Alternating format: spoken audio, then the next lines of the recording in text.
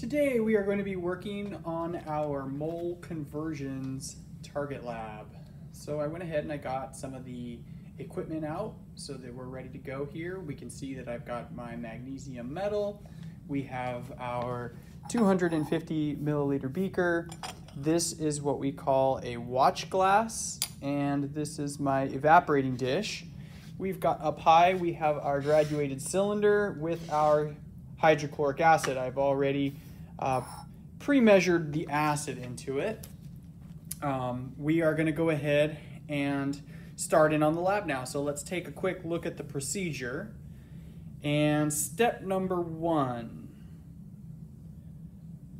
we are going to record the number on our evaporating dish. This is not necessary for us since the there's only me doing it. Normally there's a whole bunch of different groups in class, and that's an issue. The next thing though we do need to do, we need to weigh the evaporating dish and the watch glass together and record the mass. So let's move over to the digital scale.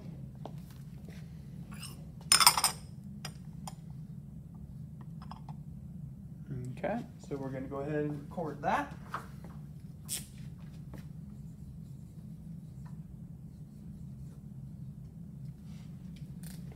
Next step, we're going to tear a 250 ml beaker. So I've got my 250 ml beaker, and I'm going to put that on the scale.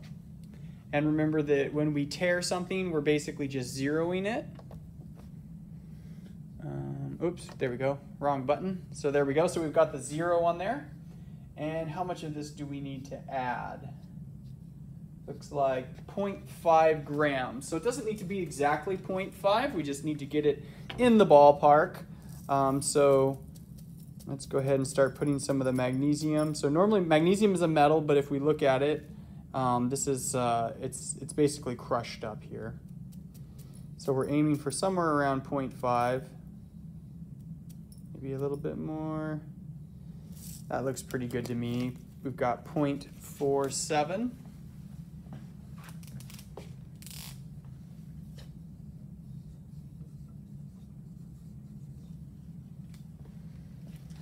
Let's see what we've got next. We're going to take this off, and we are going to get the hydrochloric acid rocking in there. So we're going to go ahead and put the hydrochloric acid in. And when we see the hydrochloric acid, acid plus a metal is usually not going to get along very well. We can see that the acid is attacking the metal, and it's generating a lot of gas as that happens. This is hydrogen gas that's coming off of here. And it's also a lot of water vapor. You can see that it's getting really foggy up here along the top because this generates a lot of heat. So if like I touch this right now, it's actually pretty warm. If you handle it up near the top, you're okay, but we're just gonna keep on swirling and letting this reaction do its thing here for a minute.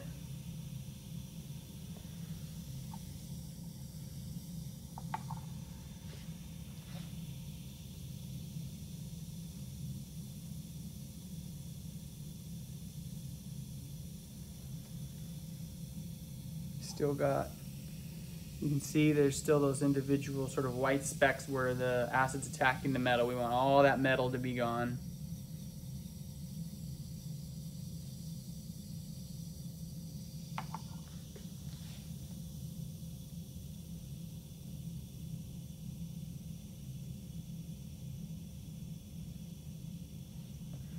Getting there.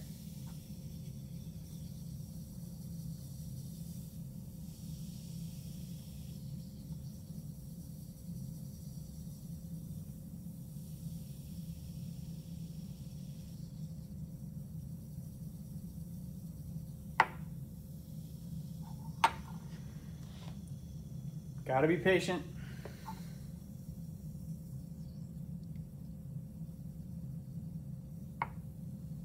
Still tiny little bits in there. We're just waiting for those last bits.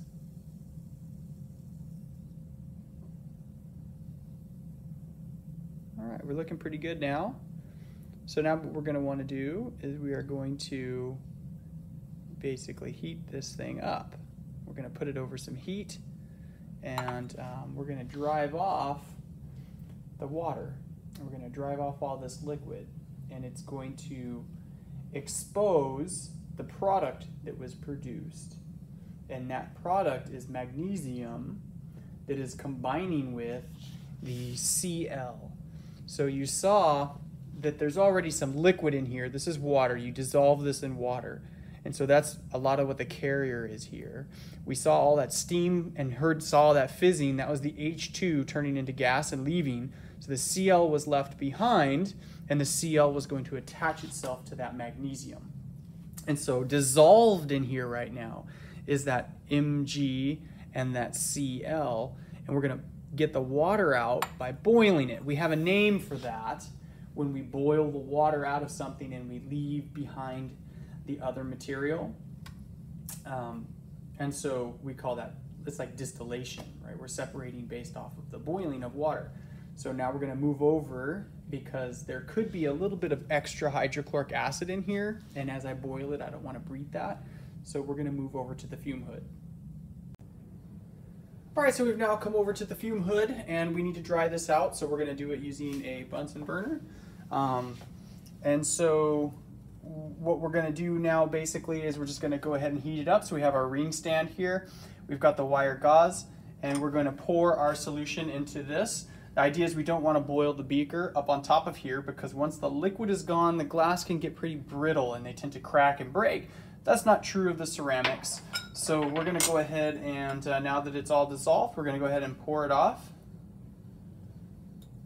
So try and get that last little drop out of there. And then we're going to go ahead and we're going to put it up on top here. And we're going to get this thing heating up. Now, the trick is not to get it to splash. We know that when things start to boil, they'll oftentimes splatter and splash, and you'll lose product, which will mess up our values a little bit. So we don't want that to happen.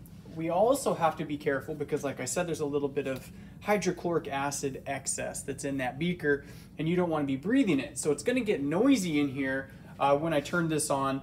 We're going to kind of step back a little bit, and you guys will see what I'm talking about. This is a fume hood, so as we step back, you can see it's kind of like a cabinet, and then the cabinet has a vent that goes up. So it's like a giant vacuum cleaner, basically, and it will start drawing in air in this direction here. So you lower this sash a little bit, and then basically the air will come in, it'll take any of the bad vapors, and it'll go up onto the roof where we're not having to breathe it. So let's go ahead and get the Bunsen burner lit and start heating this thing up.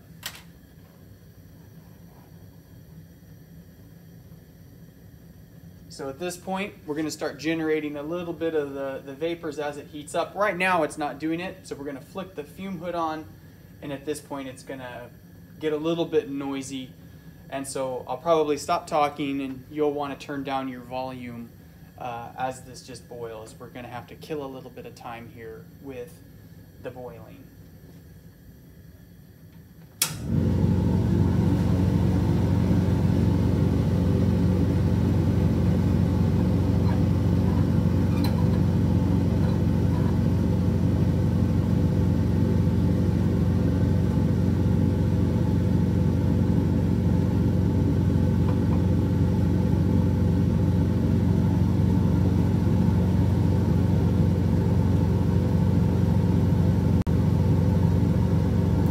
So we're just checking back in here for a second, and we can see, maybe if we turn out the light, we've got a nice gentle boil going.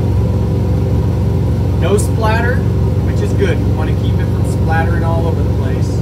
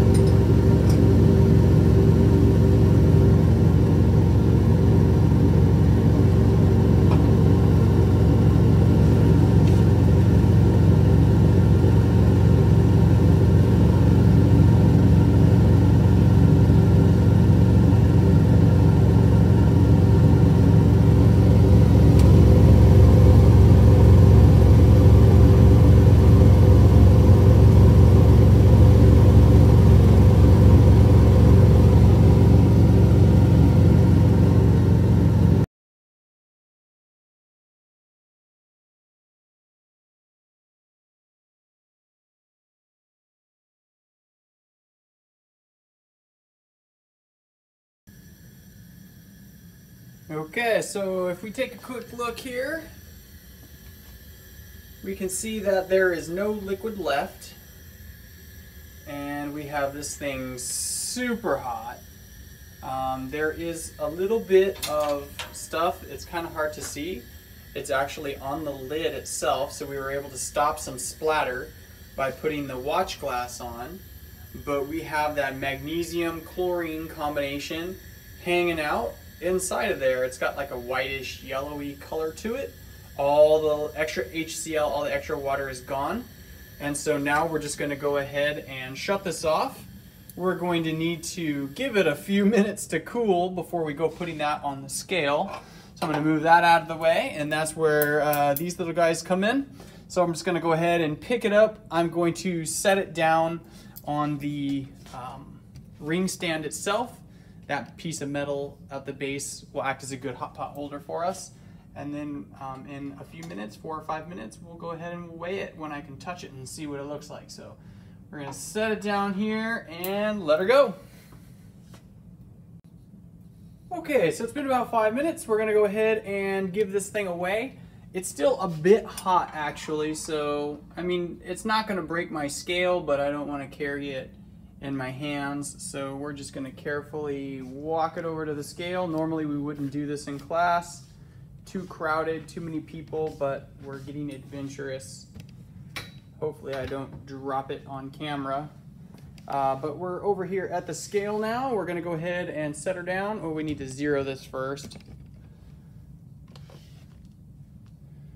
Okay, so we've got, oops, sorry about that. Didn't mean to smack that. So we're gonna go ahead and get our mass of the dish, the watch glass, and the combination of Mg and Cl.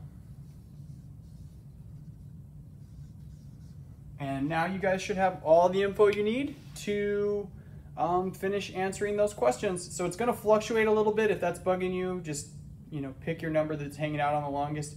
Because of the heat, it is still kind of warm, and sometimes those heat waves will change the pressure of the air directly over the thing. So as it continues to cool, it'll probably get a little bit heavier over time, but we're seeing a very small change, right? 0.01 isn't much.